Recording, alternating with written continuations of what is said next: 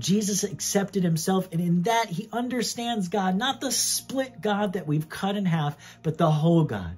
As John 1 states, out of his fullness we have all received grace in place of grace already given.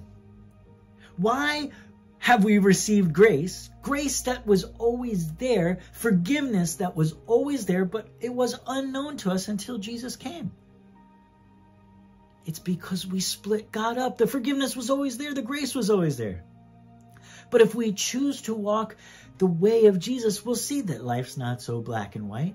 It's a mix of the whole lot. A gray pool. That's what you and I swim in. And when we give ourselves a break and stop just trying to be perfect all the time, always trying to do the right thing, we can then have some grace with ourselves, right? That's how you feel forgiveness. You say, hey, stop trying to be perfect with yourself. When you accept who you are, just like Jesus did, no splitting, just reality.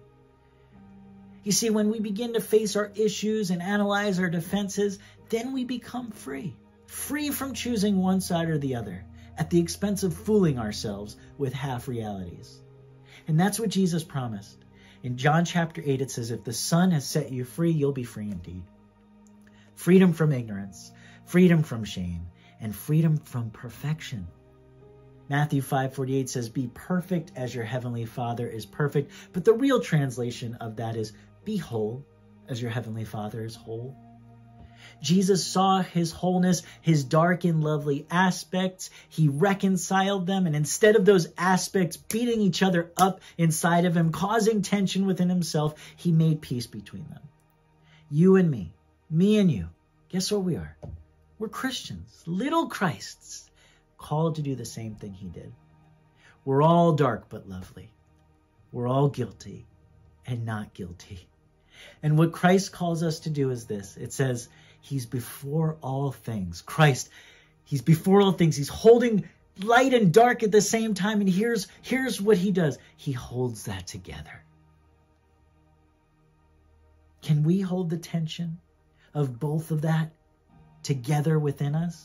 Can we hold it and rise above the debates and division in our world? Can we hold it together as people of the middle road, the narrow road? Right? Nobody thinks like this. This is the narrow road that so few people dare go down.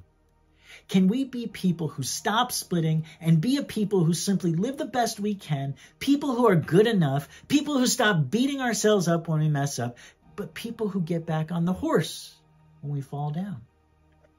If we can do that with ourselves, guess who will be able to do it with? Others.